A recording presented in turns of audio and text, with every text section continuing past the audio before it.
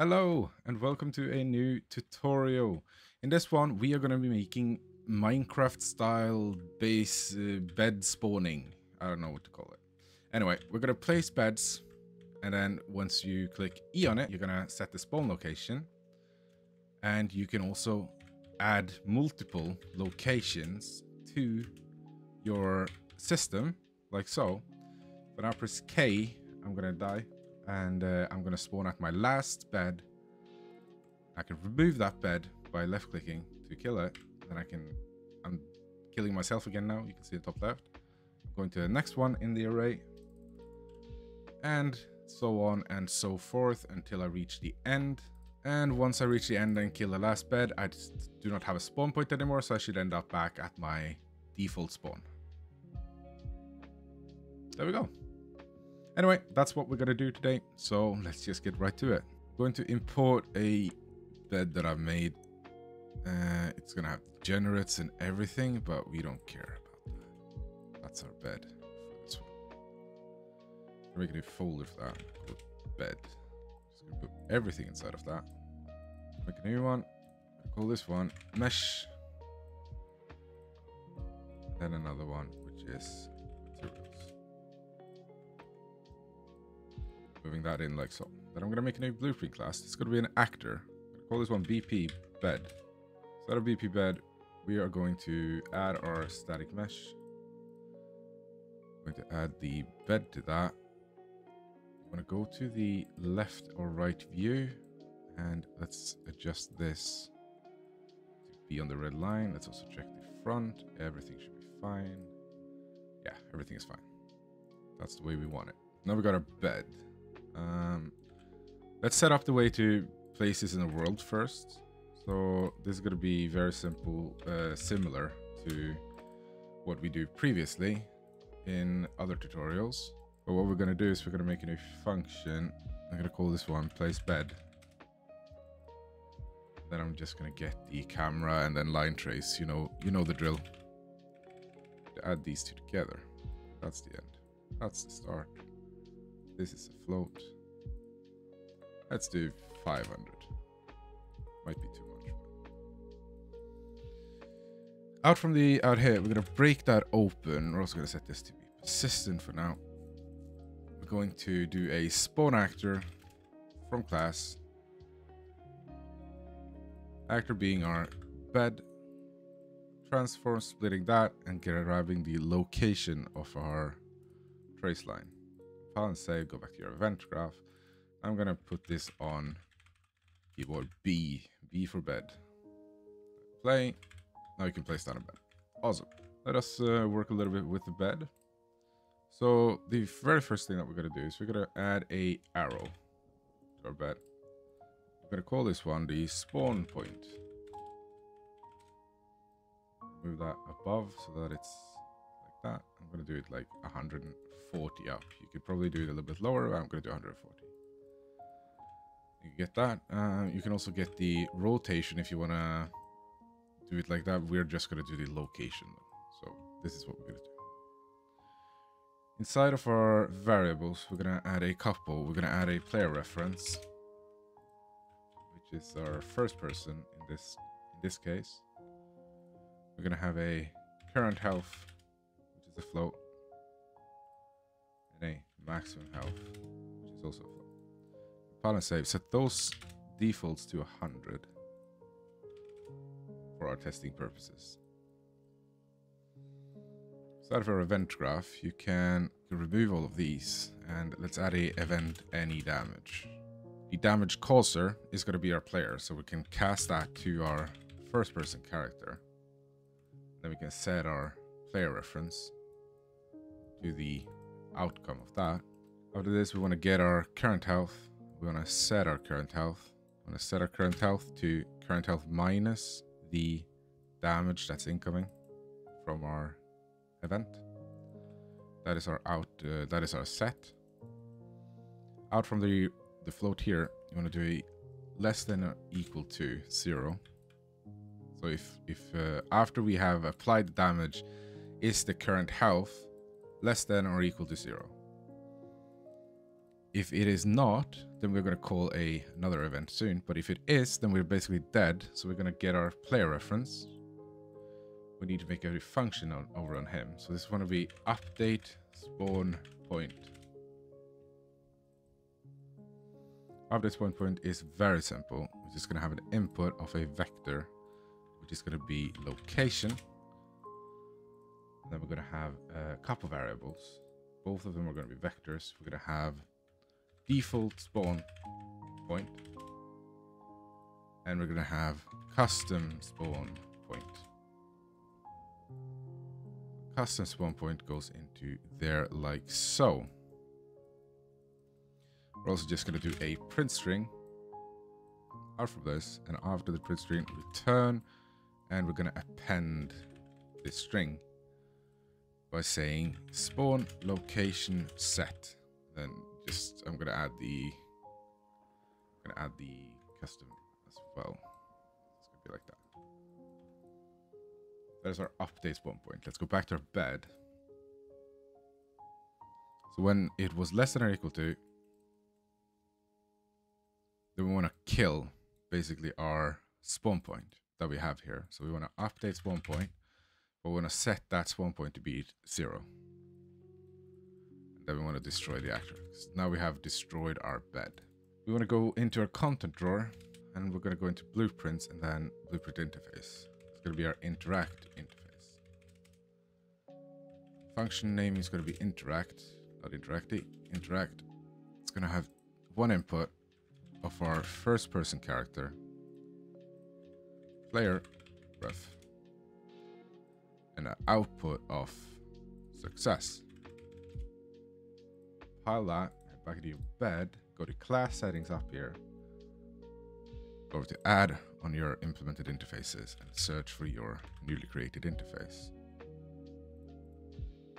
Now we can expand this on the left side, open that up. When we interact with it, we want to update spawn point again. So we have our input here. We can now let's just set it as well. Then we can get our player reference. We can update spawn point.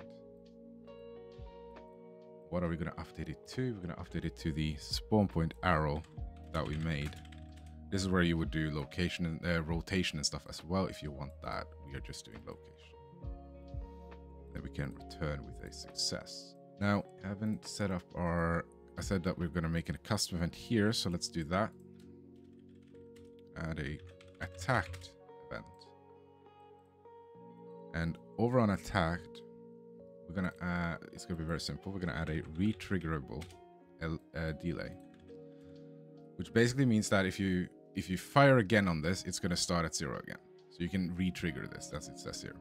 But if you do a normal delay, this is going to fire off regardless if you feed it a new input.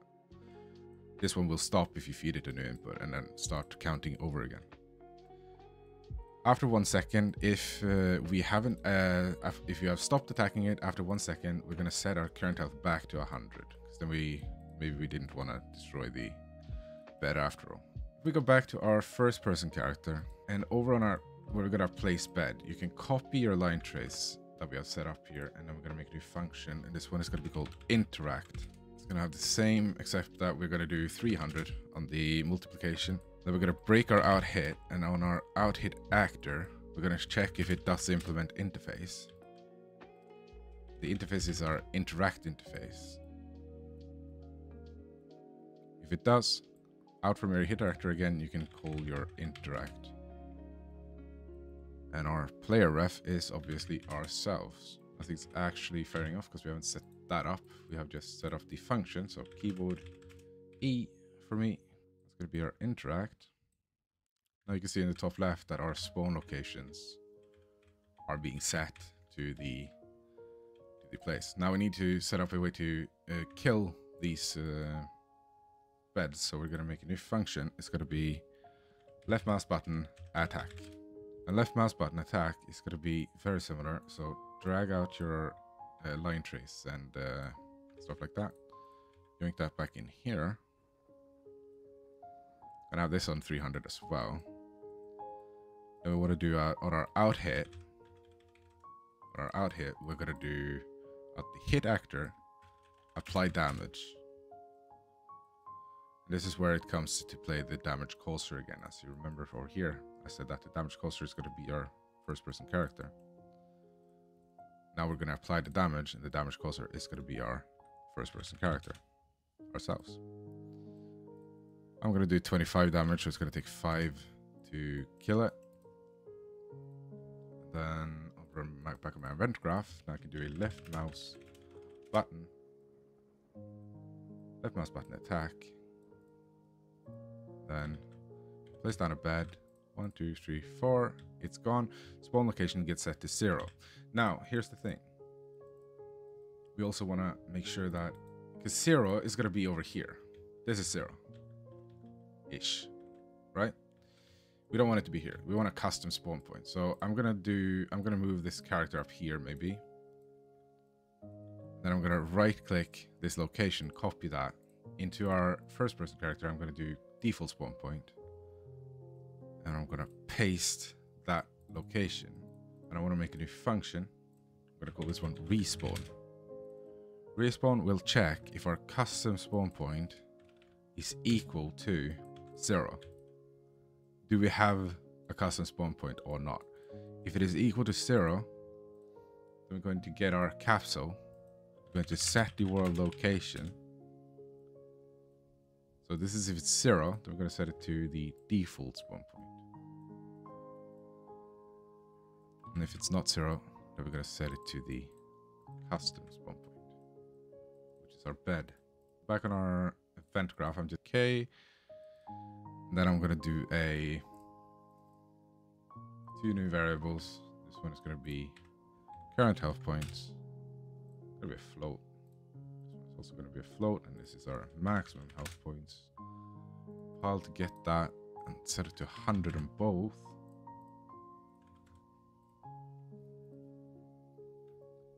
Get your current health points. You're going to do current health points minus 25 on this. I'm going to do it. You do this however you want it to be. This is just a test to see what happens when you die, basically. Less than or equal to 0.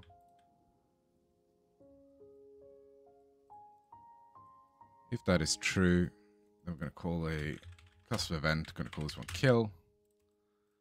We'll do a print out of that. You died. Delay of 1 second. Copy this. Respawning in 3, and then we can call our respawn. Like so. If I compile and save. If I kill myself now, I should end up at the custom point up there. I haven't actually managed to kill myself because we haven't called it. Awesome. Kill. There we go. You died. Respawning in 3, 2, 1. Boom. Okay, we're up there. Let's go and put our bed down over here. Interact with it. Now we got our new spawn location. I'm going over here. Killing myself. Now that is our new location. If I go over here, interact with that, that should be our new location, even though we still have that bed over there.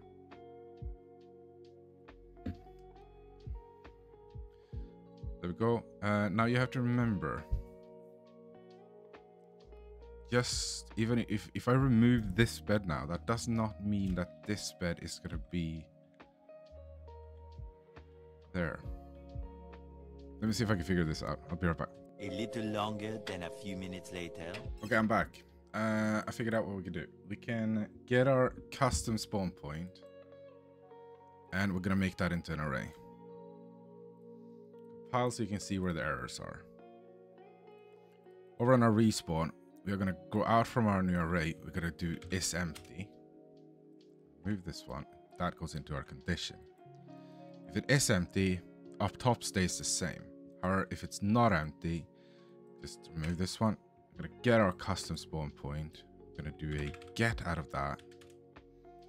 What are we going to get? We're going to get the length of our array minus 1 to get the last entry, the last valid entry of our array. And that is going to be our new location. Compile, find new errors. Over here, where we can remove this, I can just remove everything, honestly. Can leave it like that. Here, what we're going to do is we're going to see if our custom spawn point array contains item. If it already contains our location. If it already does that, if that is true, we don't want to do anything. However, if it doesn't, then we want to add item to array. So if it's false, we want to add item to array. What item? This item, the location that we are sending in through our update. That goes into the print string. I do believe there's one more thing that I haven't done, and I think that's on the bed. Actually, maybe this is fine. Let's do a play. If I now destroy the bed, okay, that didn't work, and that's because I knew I forgot something. On our bed, when we kill it, when we kill our bed, when it's less than or equal to, if that is true, you can remove this update of the spawn point. You can get your player reference. We're gonna get the custom spawn point array. Out from the array, we're gonna remove index. That goes into the true, and that goes into destroy. What index are we gonna remove? We're gonna go out from our We're gonna go out from our array. We're gonna do a find item out of that. Get our spawn point, get the world location, and that is gonna be our array index. And that should update our spawn locations. So I place down this one here. I kill myself. I don't need to do all of this testing, but I'm doing it anyway. It just feels better. Setting my spawn point here. Testing. Then I'm going to go and set a third one up here. And we're testing with that. If I now remove this one, I should end up there. Then kill myself. There we go. Awesome. If I now remove this one, that should leave me to my last one. Awesome. If I now remove this one, it theoretically should bring me back to the spawn. However, I do feel like it's going to be an error. Yeah, there we go. So it went up to 0, 0, 0. Problem with that is that the default spawn point, this shouldn't be an issue for you guys, but it's an issue for me. It's because when I was testing, I set this spawn point to an array, and when I set it back again, it turned into 0, 0, 0. That's how you would make a Minecraft-style bed spawning system, I believe. If you want this static mesh, I can probably upload it somewhere. Just let me know in the comments, and I'll upload the mesh for you guys, the model. If you found this video helpful, feel free to leave a like and a subscribe. You know that always makes me smile. And if you have any questions, let me know in the comments, and I will try my best to answer them as soon as possible. Until next time.